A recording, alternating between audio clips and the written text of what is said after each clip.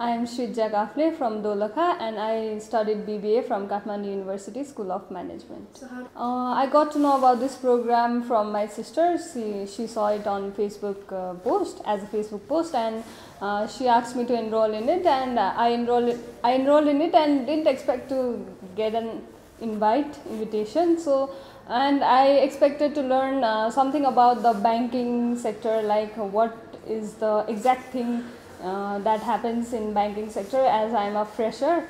So this course has been helpful for me till now, because I have known the internal activities of banking.